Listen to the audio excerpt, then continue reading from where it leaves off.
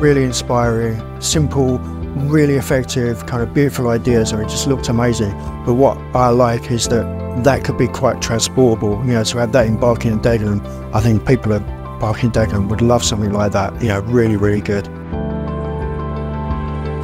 I had a fantastic time visiting Durham and seeing the Lumiere show, particularly seeing the lights in the cathedral. It was really inspiring, and I'm really looking forward to seeing what we can bring to Barking and Dagenham.